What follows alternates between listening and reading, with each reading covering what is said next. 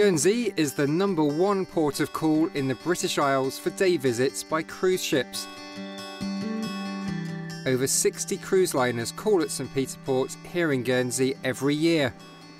St Peter Port greets cruise ships with a vista of colourful houses which form a beautiful backdrop to the harbour filled with a mix of luxury yachts and fishing boats. Cruise liners anchor just outside St Peter Port. There's a very short tender trip into pontoon, and for those who are possibly a little incapacitated maybe, a very easy ramp or steps up to the harbour top. Once ashore, all passengers are given a warm welcome and handed a pocket guide to Guernsey. Those who have booked on coach tours take in the island's scenic beauty and rich history, from when the island was a key trading port between England and France to the German occupation in World War II. Most visitors who are not taking tours make the Tourist Information Centre their first port of call. It has everything a visitor could need, with knowledgeable staff who are happy to help, so everyone gets the most out of their stay. There are also a wide range of local gifts and books for those special presents from such a unique island. Guernsey has a rich cultural heritage.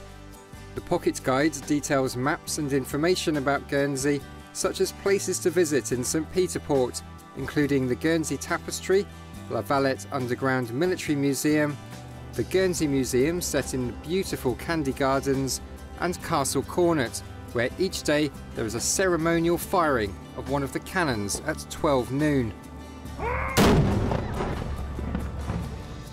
Book lovers can enjoy a trip to famous French author Victor Hugo's house, where he wrote Toilers of the Sea and completed Les Miserables. And a visit to Guernsey is not complete without taking in the beautiful town centre. The cobbled streets are a hive of activity, with unique boutiques sitting alongside national chains. And when you need a break from shopping, there are plenty of cafes and bars around where you can relax and enjoy the atmosphere.